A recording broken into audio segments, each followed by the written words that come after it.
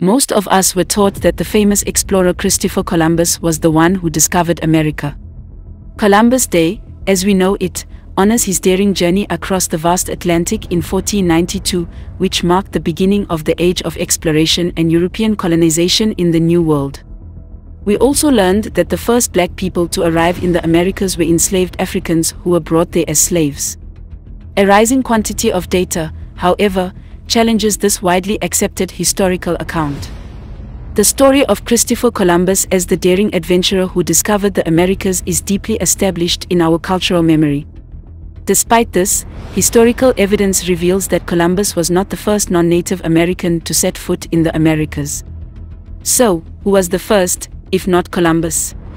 Before we get into that, please like this video and subscribe to our channel to remain up to date on our fascinating investigation of Black history. In the late 15th century, Europe was engulfed in an exploration frenzy fueled by the desire to explore new trade routes to the east as well as the pursuit of wealth and power. Several European nations were pushed by this ambitious endeavor. The current routes to Asia were both long and dangerous, driving explorers to seek alternate routes to the east's lucrative resources. Among these explorers was Christopher Columbus, an Italian adventurer who dreamed of sailing westward across the Atlantic to reach Asia. Columbus believed that the Earth was smaller than popularly believed due to his own geographical knowledge and theories advanced by intellectuals. He was sure that by sailing west, he might circumvent the conventional trade routes and reach Asia's eastern coast straight. This unwavering search of a direct path to Asia eventually brought him to the Americas. On October 12, 1492, after a rigorous and difficult voyage, Columbus and his crew discovered land, which we now know to be one of the Bahamas Islands. This historic event marked the first direct contact between Europe and the Americas. As a result, he became known as the person who discovered the New World of the Americas. Columbus Day is observed on the second Monday of October each year. Nonetheless, this viewpoint is diametrically opposed to reality. In reality, Columbus was one of the later explorers to reach America, as Africans had already explored the continent centuries before his mission. The crux of this argument is that, contrary to popular assumption, the presence of black people in America did not begin with slavery. Some people believe that due to perceived IQ and technological constraints, Africans could not have discovered America before Columbus. This viewpoint is founded on long-standing misconceptions and prejudices that have sought to discredit African civilization's achievements and potential. The supposed lack of current shipbuilding technology is one frequently mentioned explanation for this view. Detractors claim that African societies lack the expertise and resources needed to build transatlantic capable ships. This notion ignores the extensive maritime traditions found in numerous African regions, including excellent shipbuilding capabilities demonstrated by societies such as the Phoenicians and Carthaginians, who had substantial African influences. Numerous successful modern experiments have shown that ancient African boats, even without oars or sails, could span large oceans in a couple of weeks. The Portuguese contacts with African boats known as dugout canoes in the 15th century, for example, provide vital insights into the potential of African maritime technology. Pacheco Pereira, a Portuguese explorer who sailed along West Africa's coast in the 15th century, characterized these enormous boats as vessels capable of carrying up to 80 men. Another factor used to support the assumption is the alleged lack of navigational and astronomical knowledge among African civilizations. According to others, Africans were incapable of precisely charting their paths using celestial navigation methods or building advanced navigational tools. This position, however, ignores evidence of African tribes' understanding of celestial entities, such as the Dogon people's intricate grasp of the Sirius star system.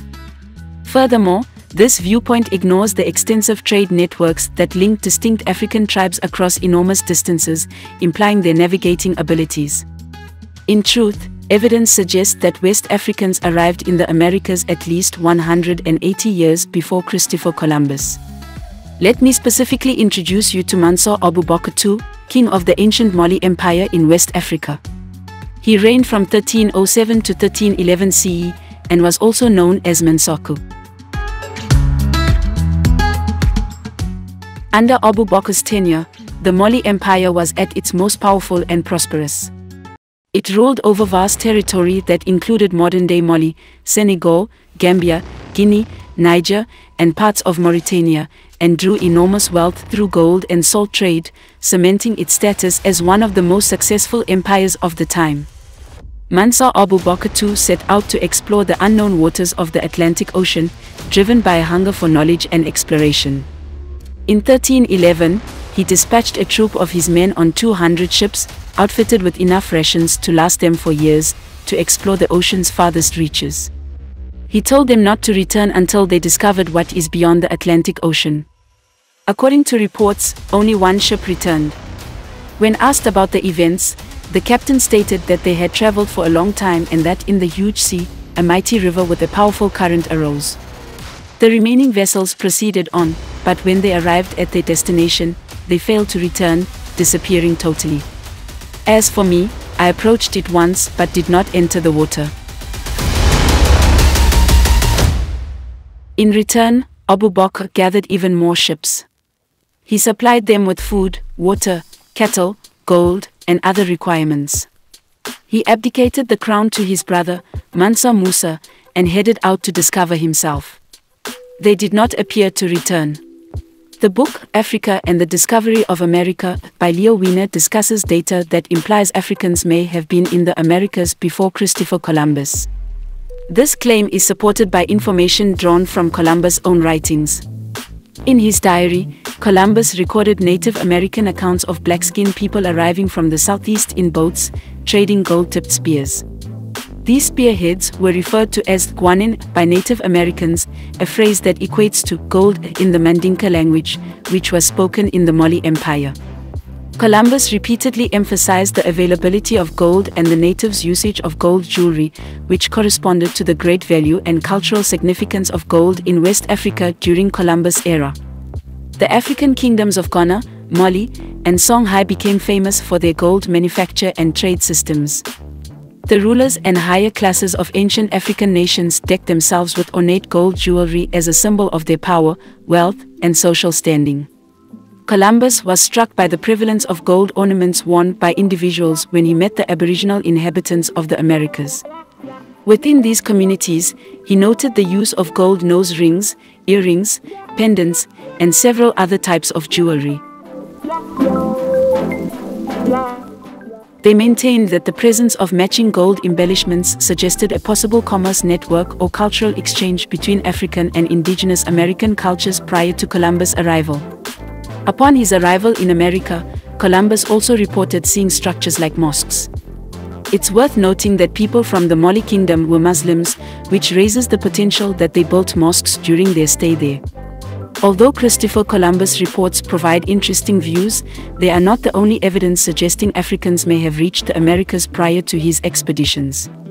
One of the most convincing pieces of evidence comes from the Olmec culture. The Olmec civilization, which flourished in what is now Mexico around 1200 BC, is significant when it comes to understanding the early cultures of the Americas. The Olmecs conferred an immense heritage on history through a plethora of artistic and architectural relics. Among these fascinating remains is the source of discussion about pre-Columbian African influence in the Americas. The massive heads are the most famous and perplexing antiquities associated with the Olmec civilization. These massive stone sculptures depict human faces and are noteworthy for their astounding size, ranging from around 5 to 11 feet in height and weighing several tons. The massive heads include elaborate details and are considered to represent Olmec monarchs or people of high status. Archaeologist Matthew Stirling discovered the first enormous head in Tres Zapotes in 1938. Following that, 16 more heads were discovered, including one from La Venta, another from Tres Zapotes, 4 from La Venta, and 10 from San Lorenzo. While studying these enormous skulls, some observers have noticed specific morphological characteristics that resemble African qualities. These parallels include prominent noses, prominent lips, unusual face shapes, and what some believe to be African-like facial emotions. Such data imply that people of African heritage may have lived in the Americas many centuries before Columbus' arrival. These characteristics cannot be ignored casually or attributed merely to random occurrences. Nonetheless, seeing African resemblances in ancient artifacts or historical settings frequently encounters a systematic bias that minimizes Africa's involvement in influencing global history. African societies have frequently been pushed to the margins and overshadowed by Eurocentric narratives, despite their cultural richness and achievements. This marginalization has perpetuated a flawed historical perspective that fails to recognize the interconnected nature and contributions of African communities to world civilizations. Despite European researchers' efforts to twist reality and rewrite history, evidence consistently points to an early African influence preceding Columbus' journey. Exploration of the Americas' early religious traditions uncovers fascinating links between certain aspects of African and indigenous beliefs. These similarities suggest that Africans had an impact on the Americas long before Columbus arrived. One striking parallel is the notion of animism, which is common in both African and indigenous American spiritual traditions. Animism is the belief that natural components such as trees, rivers, and animals contain intrinsic spirits or souls. This viewpoint emphasizes the interconnectedness of all living entities and the spiritual significance of the environment. Similar convictions and rituals can be found in numerous African nations and indigenous groups throughout the Americas, showing a shared sense of the spiritual universe. Another parallel is the regard shown to ancestors and the practice of ancestral veneration. African religions usually highlight the importance of maintaining contact with deceased ancestors in order to obtain their advice and protection. Similarly, many indigenous American tribes maintain strong ancestral practices, distinguished by rites and ceremonies aimed to honor and engage with their forefathers. This similar importance in honoring ancestors suggests the likelihood of cultural exchanges and influences between African and indigenous American societies. Clearly, all indications point to the possibility of Africans visiting the Americas prior to Columbus. The evidence, which is frequently ignored or rejected, suggests that Africans could have existed in the Americas.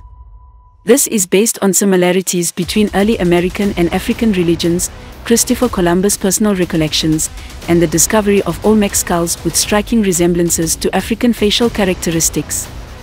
These intriguing correspondences suggest cultural exchanges and influences. It is critical to challenge dominant Eurocentric narratives that have traditionally downplayed African contributions and affected our understanding of history. The possibility of African influence in the Americas contradicts the incorrect narrative that Europe alone promoted civilization and reduces Africa's importance. The idea that Africa was devoid of civilization until European invaders arrived is a distorted and harmful depiction of African history. The evidence for early African interactions with the Americas conclusively proves that Africa had its own prosperous and sophisticated civilizations long before European involvement. Ancient African societies, such as the Egyptian, Nubian, and Aksumite kingdoms, served as intellectual and cultural hotspots. These civilizations created intricate governmental frameworks, built gigantic structures, and made substantial contributions to fields such as mathematics, architecture, and medicine. Their vibrant trading networks expanded beyond Africa, building links with far-flung areas of the globe.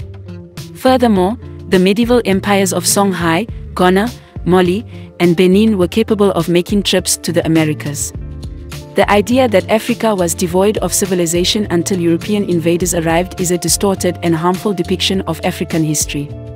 The evidence for early African interactions with the Americas conclusively proves that Africa had its own prosperous and sophisticated civilizations long before European involvement. Ancient African societies, such as the Egyptian, Nubian, and Aksumite kingdoms, served as intellectual and cultural hotspots. These civilizations created intricate governmental frameworks, built gigantic structures, and made substantial contributions to fields such as mathematics, architecture, and medicine. Their vibrant trading networks expanded beyond Africa, building links with far-flung areas of the globe. Furthermore, the medieval empires of Songhai, Ghana, Mali, and Benin were capable of making trips to the Americas. These empires were known for their sophisticated trading networks and marine prowess, which enabled them to span enormous swaths of the Atlantic Ocean. The Songhai Empire, for example, was lauded for its control over trans-Saharan trade routes. This complicated system permitted the exchange of commodities across large distances, demonstrating their understanding of long-distance trade and travel. Similarly, during Mansa Musa's reign, the Mali Empire established vast trading links with North Africa, the Middle East, and Europe, demonstrating their expertise in extensive marine trade. Ghana, known for its vast wealth and influence over the gold trade, had access to both the Sahara Desert and the Atlantic Ocean. This strategic posture enabled them to develop marine knowledge, potentially allowing them to explore and communicate with the Americas. All indicators point to Africans being sophisticated enough to embark on journeys of discovery beyond their own coasts. According to historical data, these voyages resulted in extraordinary revelations. Given the abundance of evidence, it's puzzling why so little is known about African exploration of the Americas. The root of the problem is that history has been written mostly from a Eurocentric perspective. We have been led to believe that great successes were not accomplished by black people, despite the fact that black people have accomplished remarkable feats since the beginning of time. The absence of these historical tales in school curricula raises concerns. Why isn't this knowledge taught in schools? Why have these records not made it into the history books used in schools? I ask you to leave your thoughts in the comments box below the video. Remember to like the video, subscribe to our channel, and share our material to raise awareness of the truths of black accomplishments and to give various perspectives a voice. Thanks for watching and catch you guys in the next one.